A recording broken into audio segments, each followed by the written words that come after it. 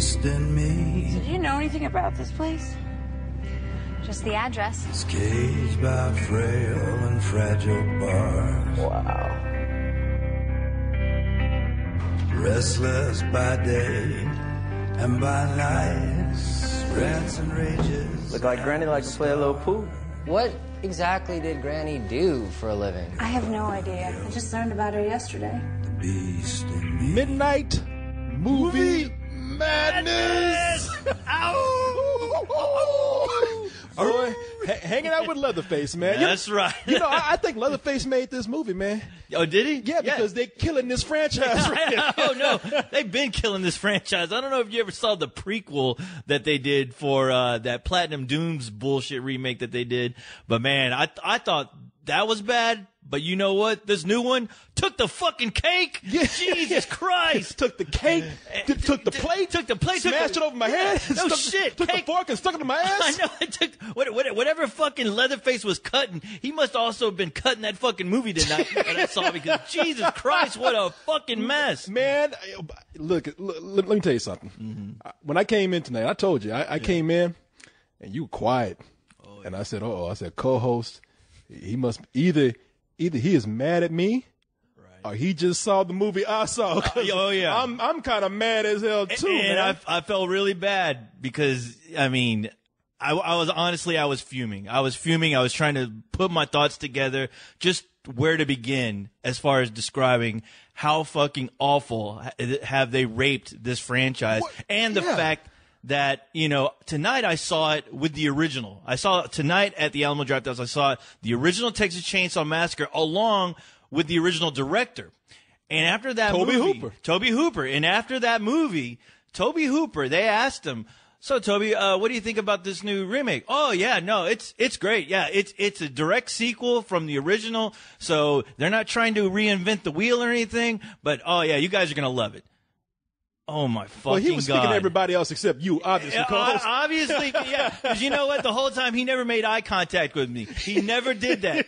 And that is the only reason why I'm forgiving that son of a bitch for presenting me this fucking travesty of a movie that I saw tonight. Oh, man.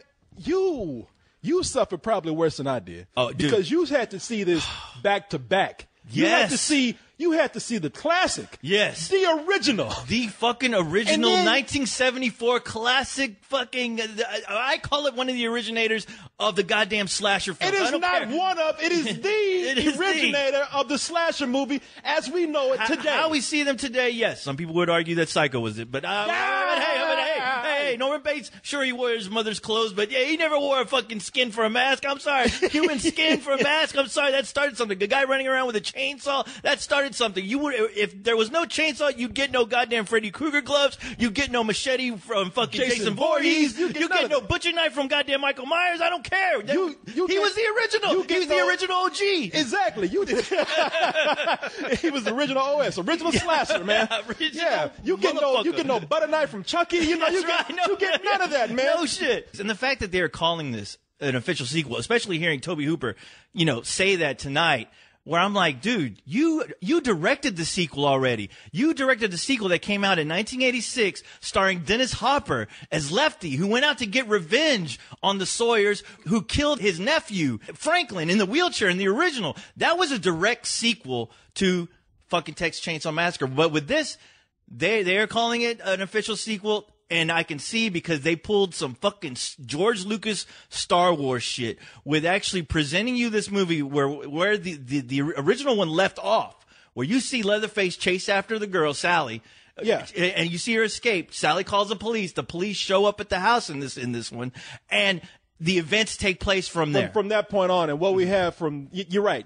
Through the credit sequence of this one, we see clips from the original. Mm-hmm. And then right after the credits roll, they connected when the police show up, and you see what happens to the family and all that kind of stuff. And you realize that the Sawyer family isn't just the three brothers. all of a sudden, relatives come out of nowhere. To hang out. Where did the Hatfield and McCoys come out of nowhere and show up to be the rest of the family? And they showed up quick. Everyone is showing up, hanging out in this house like, hey, Snip was there. This is our family and we hold our own. Yeah. Really? You eat fucking people and you hold your own and this is perfectly fine? And it was funny because the family in the original, we talk about the father, the grandfather, the crazy son, and then Leatherface. Yeah. They all look disturbing. I mean, they look like crazy rednecks. But in this one, when all the relatives show up to help defend the Sawyer family, they all have big beards and overalls. They look like old cartoon country Joe They Hicks. do. They look like they just got through making moonshine and got a call like, hey, we need your help. Come on over. All clean shirts, all well dressed. They all speak well. Look like they just came off the set of Hee Haw. Shit. But what this movie is about, they connect it they connect this movie to the old one, and then we jump years later.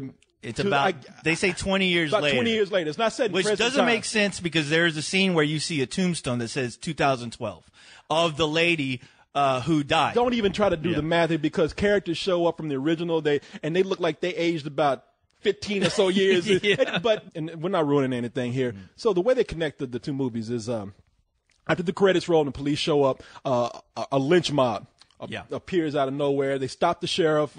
They say, we want these people dead. They end up blasting everybody away. They throw Molotov cocktails at the house. They burn everything down. Everybody dies except a young woman and her baby. Her newborn baby. And one of the members of this posse, they find this girl and they take her in. Yeah.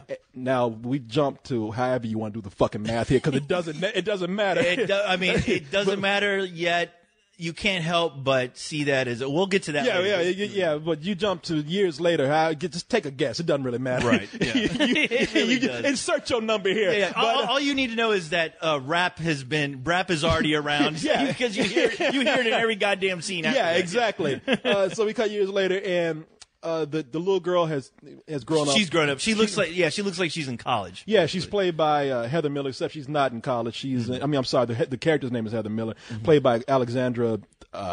I don't know, Daddario. Yeah, Daddario. But she's not unless she's not in college unless she's in Meat College. Up to her, I guess it's just it was fate that she just works with meat somehow. So she's working at a grocery store with a quinkadink. Piggly Wiggly. Back in the meat market. And she finds out that she's about to make a road trip to New Orleans with her boyfriend and their two other friends, and she gets information that she's inherited this home. Right. And so they have to make this detour to Texas. Along the way, they pick up a hitchhiker, if that sounds familiar. They make their way to the house, and house seems cool. I mean, it's big. Yeah, it's a big fucking house. It looks like a mansion. She thinks like, hey, this is cool. I was on my way to New Orleans, and I just found out I had a house I can party in right here. From a grandmother that I never knew I had, and now, I'm realizing that my parents aren't actually my real parents. Exactly. Yeah, all this information is dumped on her. It's like, hey, you know what? Your parents aren't your real parents. Sorry for telling you your life is a lie. But you got this cool-ass house. Look at this. And guess what? House comes with a bonus. Yeah. In the basement, there's a 6'5" maniac who's carrying a chainsaw who wears human skin as a mask. Yeah, have fun with that. Wow, nobody wanted to tell her that part. Hey, she don't have to cut her own meat anymore. That's the best home appliance you can have. Let the face cutting up your meat. Yeah, why not? She don't have to cut her own meat. Mm-hmm. But the catch is that the meat is actually from people, so you can deal with that. So from that point on, what really bothers me about this is that from that point on, this is what I hate about movies that say we're sequels or we're prequels. You're not really a prequel if you can't stand on your own. You're not a sequel. If you can't stand on your own. Yes. You're not either one of those things if you are a retread of the fucking first movie or the movie that you're supposed to be a prequel to. And I tell you why, because I can't stand when movies, you talk about Star Wars, this movie is suffering from that. The wink nod syndrome. Oh, yeah. Hey, wink, wink, nod, nod. Remember this? I made a list right here. I mean, if anybody, I'm a huge fan of the original Texas Chainsaw Massacre. I watched it a few days ago to get ready for this. Yeah. I'm sorry. But if you're an original, I mean, if you're a fan of the original, these will ring a bell to you. Red Shorts. Of course. Dead Armadillo. Yep. Hitchhiker. Yep. Girl in a Freezer. Uh-huh. All these things that you saw in the original. The van. The van, yeah. Yeah. Fucking repeating right here. Oh, yeah. I can't tell you how many times they had to remind you. They show that girl's ass. There's an actress in here named Tanya Raymonds. Yeah. That plays the character Nikki in this movie. I remember the character's name in the last movie. Okay. Pam was the girl in the red shorts. If you remember the original, the girl, Sally.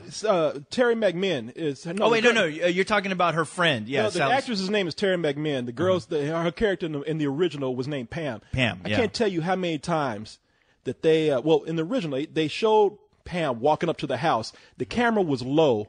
And it was focused on her ass in those tight red shorts.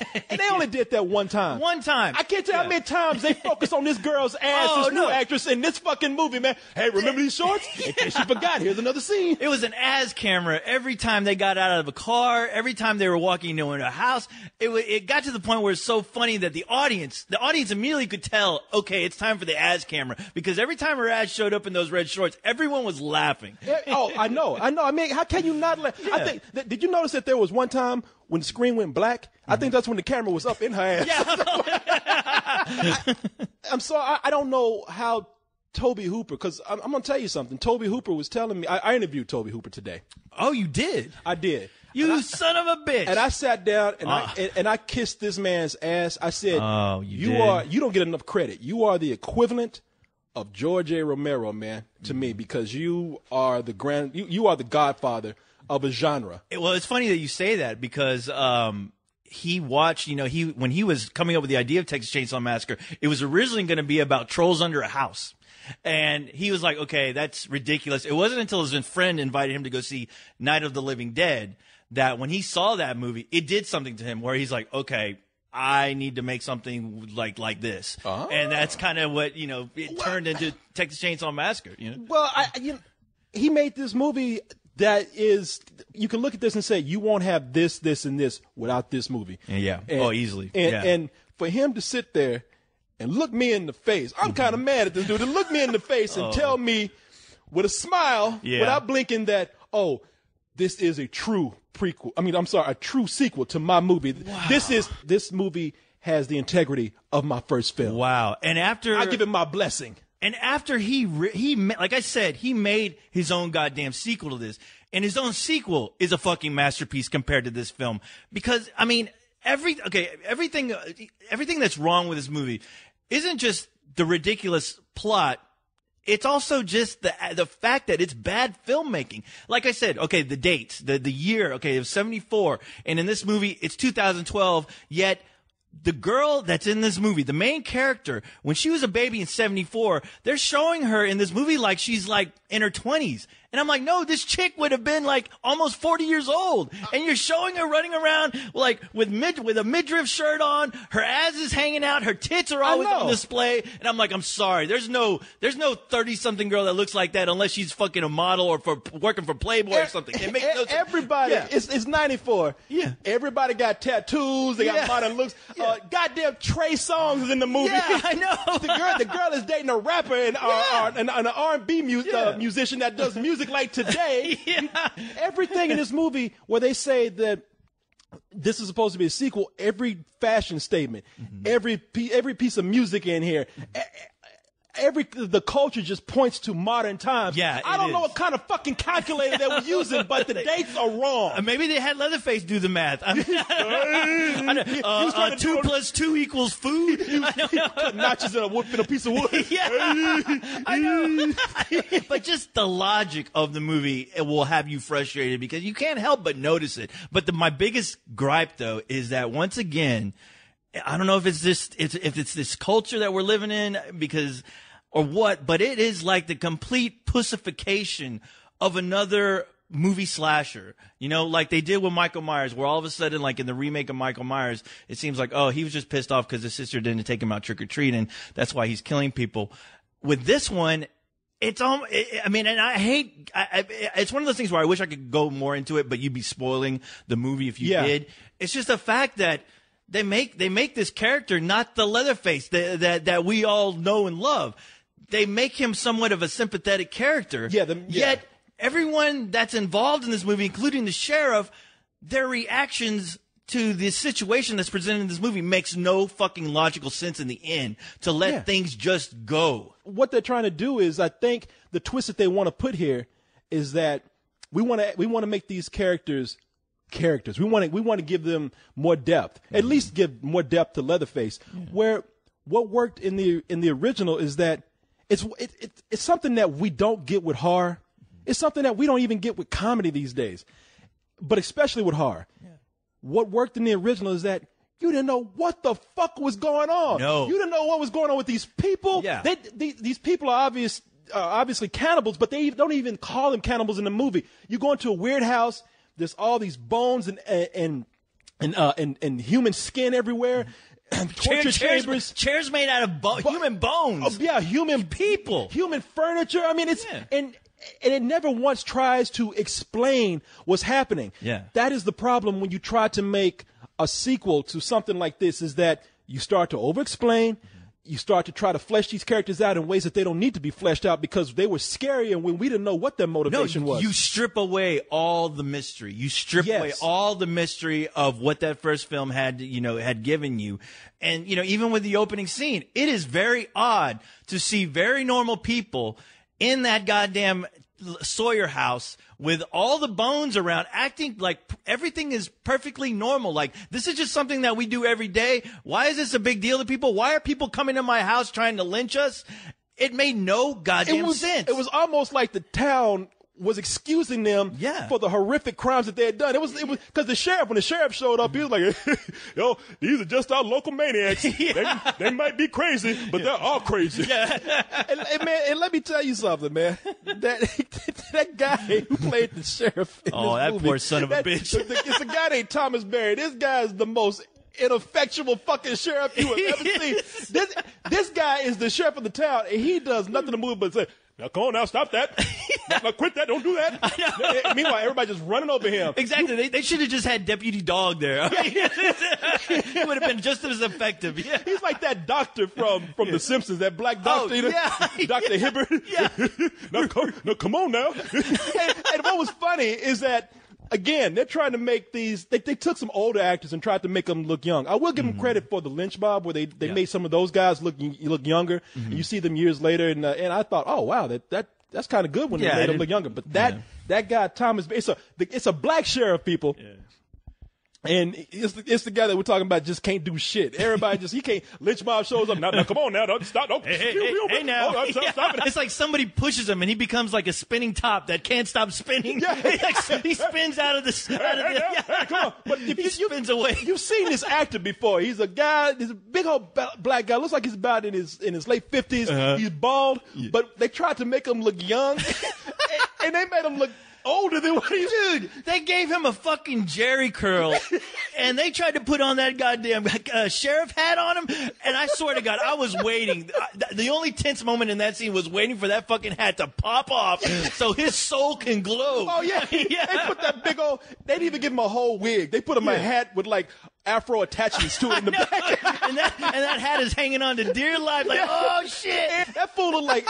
He looked like a prune with eyes, man. I was like, hey, you trying to upstage Leatherface? What are you trying to do? That's actually scarier than the Leatherface mask. Have you ever seen somebody take chocolate cake, the chocolate icing? You ever seen them put saran wrap on it? That's what his skin looked like. He looked like chocolate icing with eyes. I was wondering why I was licking my lips all hungry. I need the whole time. Hey, now, come on, that's chocolatey, my favorite. Now stop this now. Now come on, Leatherface. Now don't do this. Don't do this mess now. Come on now. You missed church today too, by the way, Leatherface. We missed you in church today, Leatherface. Where was you? Oh, you were killing people? Okay, all right. That's all right. Making meat, okay. As long as you do it in your own home. Yeah. That sheriff was awful, man. He was. But see, that's the problem with the film too, is that it's not only is it a repeat to a certain point. It's like half of the movie. Yeah. It's about half of the movie is just mimicking what the first movie does, but then it goes on not only to be a typical slasher movie, but it becomes a slasher movie that we all make fun of. Oh, yeah. Where they just continuously do stupid shit. Yeah, it's 2013, and I'm sure when they made this, it was still 2012. So, I mean, you've had a string of horror movies to watch over the years and know what not to do and what works and what doesn't work. And, I mean, I was just appalled by the fact that, I mean, I was looking at this going, wow, this is the most amateurish script, especially for a Leatherface movie, where I'm like, maybe you should have watched that fucking Matthew McConaughey movie. And I'm not talking about Texas Chainsaw Massacre 4. No. By the way, this is still worse than that now. That used to be my all-time worst fucking Texas Chainsaw Massacre. This one is now. But Killer Joe, a real Southern Gothic movie, which is not even a gory movie, but it's not still gory. It's still kind of level of crazy that the first Texas Chainsaw Massacre was. It is. That will be my new Texas Chainsaw. Yeah, that is my official sequel to Texas Chainsaw Massacre. Yeah, but, see, in this one, there's so many things that we make fun of slasher movies for that we think you've learned. How is it that Tobe Hooper gave his approval to something that is almost a parody of the slasher movies that we say are terrible to make fun of? To give you an example, people, we start out with the kids who aren't really characters. They got no personality. They're just there to be hacked up and killed. So generic. Yeah, they're just generic characters. They're pretty much just meat. They're just, you might as well go ahead and kill them because that's all they're, just walking meat. Who is that? Hey! Hey! Go.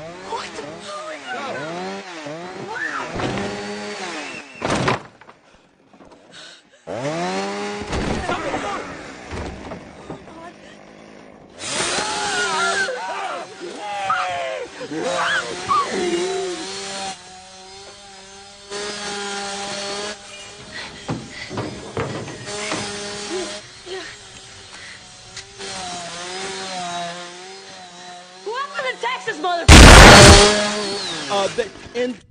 They die because they're clumsy. There's not these kids. They have an aversion to steps, man. They cannot come to a pair of steps.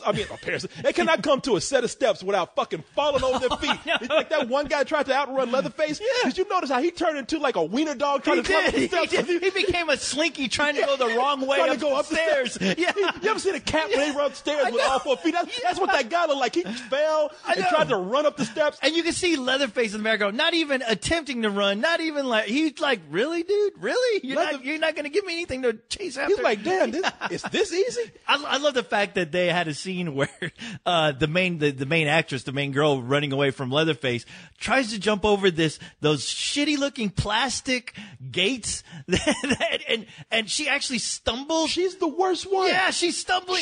She trips and falls over fucking everything. She falls down the steps. She falls over a gate that is 3 feet high. 3 feet fucking high. And you're just like, really, bitch? Really? Yeah. I mean, come on. Where's the banana peel? Where's that? Yeah, where exactly. You slip over that? Where's that? Yeah, where's that shit? I saw a goddamn chihuahua come and hop over the fence. I'm like, damn, really, girl? You can't jump over this shit? Come on, man. No wonder your ass gonna be dead. And on top of that, if you excuse the clumsiness, people just do things that you scream at them, don't do that. Now, in most movies, people will walk into a room and they'll be dead in a second. You know, you got time. You got about 1 second to yell, man, what are you doing? Don't do that. Stop it, you dumbass. Yeah. But they got a whole scene in here where not only is a cop saying, hey, well, a chainsaw ain't bulletproof. Yeah. I'll go kill Leatherface. And there's the sheriff telling him to stop. They got another guy saying, no, go ahead. And they spent about 10 minutes of this guy following a trail of blood, looking at all kind of horrible shit where's the backup? Hey, with his fucking iPhone. The worst fucking use of an iPhone I've ever seen in a horror movie. Where the guy at the back of the police station going, all right, give me a visual. Guys, oh, thank God I got my new iPhone 5. So I can show you how stupid I am as I walk in. So I can show you this long-ass trail of blood that never fucking ends, only to go into a house of fucking horrors with every goddamn chainsaw, decapitated body, and the guy's like, hey, Now kick that door down. Yeah. No, I don't know if kick it down. Yeah, exactly. What I want you to do is follow this trail of blood into this house of horrors. Yeah. There's obviously a killer. And when you get there, I want you to film it and make as much noise as you can because I'm recording this. I'm gonna put it on YouTube. Yeah, I know. There's gonna be some good shit on YouTube. There's gonna be a million hits right We'll here. get all kinds of hits. Look at this dummy right here. But the worst has to be Leatherface at the carnival. Oh my God! You talk about fucking not ever having to wait for a line ever again. I mean, Leatherface at least has it right. He runs with that chainsaw. Yeah, those lines disappeared. I ain't waiting in line for the Ferris wheel. No, fuck that. Yum, yum, yum, yum. It is funny. He's pissed off, like he's getting all mad. He stopped. He got a corn dog, got a balloon. Yeah, he's shaking his goddamn chainsaw at the goddamn Ferris wheel. Stop! I want to get on. Stopped and got himself some cotton candy. Yo, that's it. Corn dogs. It is the worst scene that we're supposed to have. It's supposed to be suspenseful. It is the worst scene of suspense I've ever seen in a movie. Ever. The fact that they even throw in, okay, just to let you know, Platinum Dunes did, I don't know if we covered that. Platinum Dunes did not make this movie. No, they did not. Twisted Films, Lionsgate, yeah. the guys who give you the Saw movies, they put out this film. This is their baby now. Oh, yeah. And they even threw in a character from Saw in there with the chainsaw. With the pig head, yeah. And he almost gets in a with the duel chainsaw. Yeah. And Chet Leatherface is running around. You thinking, oh shit, this is gonna be the real massacre. He's in a crowd. He's gonna chop up all these people. I thought, okay, this is gonna be a scene like in Jason vs. Freddy, where fucking Jason went to that rave and just fucking hacked and slashed every fucking person that was in his way. It's funny. Yeah. He can kill a teenager running away from him in the middle of a field, but when he's at a carnival surrounded by people, he can't hit one person. No. And the scene climaxes with what? This girl Heather riding up, not even a Ferris wheel, a mini Ferris wheel, riding up on that with Leatherface, hacking away at a rope, not swiping the rope and it just snaps. No, he can go through a body like a hot knife on butter, but he can't get to that one rope. No, right he there. can't. And that is why he'll never win that goddamn pink elephant. Yeah. That's why he'll never win that from the Carney. And on top of that, there was sparks flying up from that rope. I just like when he said "fuck it" when that cop showed up and he just threw that chainsaw at him. He had nothing to do. That was the most realistic part of the movie. He's like, "Fuck you!" And he runs away like Benny Hill. That's when Leatherface turned black. He said, "Fuck this!" He threw that fucking chainsaw. And you know what? I will give the movie credit. What you say? He threw that shit. Yeah, he chucked that shit. Fuck you. And ran it. He said, "Shit, I can't take on no gun. No. Fuck out of here." I will give the movie. I will give the movie credit in that area. A lot of credit in this area. Yeah. Where I thought some of the 3D worked better than a lot of movies I've seen in a long time. You are absolutely right, man. I mean, the 3D, because that's one of the things I was really surprised. I was like, man, this looks really good for a 3D movie. I don't know if they actually use the cameras that you're supposed to use for 3D, but it's another thing that kind of irritated me because there's so many shots of the two main girls in this movie where you see their tits hanging out constantly, where you really notice with the 3D, like you're like, oh my God, that girl's chest is like real sweaty and just, the breasts are like trying to pop out. There's even a scene where one of the girls, like they unbutton her entire shirt and this shirt is hanging by the nipples of this girl's breast. Oh, you don't see no nipples, nothing. You're like, come on already. They glued that shirt to her nipples, man. So that shirt would not come. That was so fucking frustrating, and I'm glad I wasn't the only one in the theater who was frustrated. That was the only thing I heard anybody talk about after this movie. And if all anybody can talk about is how come that girl's fucking shirt didn't expose her tits, then there is something wrong with the goddamn movie when it's called Texas Chainsaw Massacre. Yeah, what was the okay? You got a rated R movie. Yeah, you're killing all kind of people. You can't give me half a nipple. Go all the way with this, man. In a horror movie, man. Come on. In this day and age.